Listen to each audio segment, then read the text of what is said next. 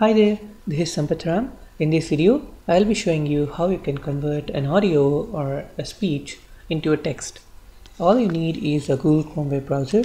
Once you open the web browser, type Google Chrome Web Speech API and then click on the first link. Now this is the window where you can play any audio or you can speak onto a microphone, and then this API will convert it to a text. Let me show you as a simple example. As given in this instruction, on this microphone, it will accept the data from the microphone, whichever you speak. Yep, even though it has a little corrections you can do afterwards, but it is very useful if you have like long audio file which you need to have it as a text.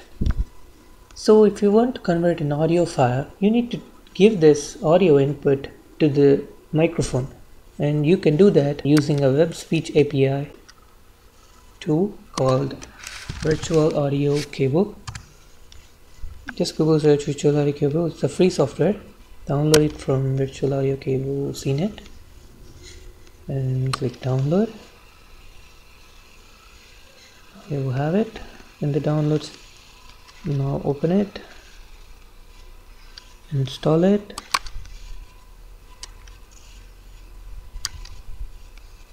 Yes, accept, install is already present.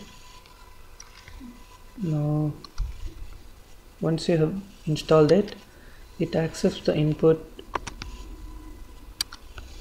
of the audio file to the system's microphone. Whatever you play now, it doesn't, as I made this line 1, which is a virtual audio cable, as a default device, whatever I'll play now will be directly given to the microphone and it won't be played on the speakers. For example, let me go back to this plugin, Google Chrome Web Speech API. Earlier the microphone was accepting my voice. Now as I've made the default line in as a virtual audio cable, whatever is played on the speakers will directly go into the microphone. Let me play a sample audio which I've been playing. Now the audio is being played. Now let's click on the microphone. Now it accepts the data from the audio file. If it doesn't, then you gotta change the microphone options to the line in. Now let's see what's gonna happen. Now the input from the audio file is being fed to the microphone.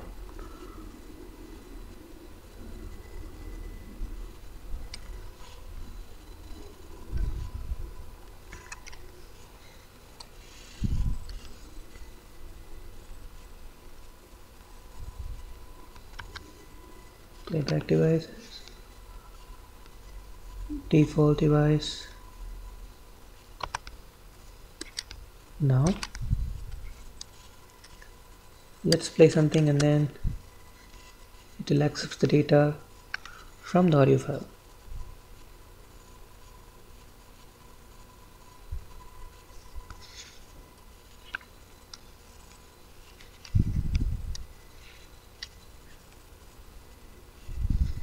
Let me refresh it. There's microphone.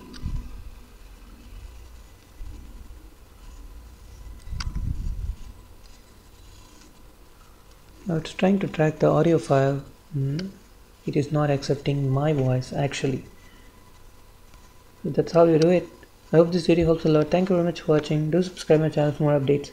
Don't forget to check out my other videos in this playlist. I hope you find them helpful. They're really worth watching. Have a great day. Bye bye.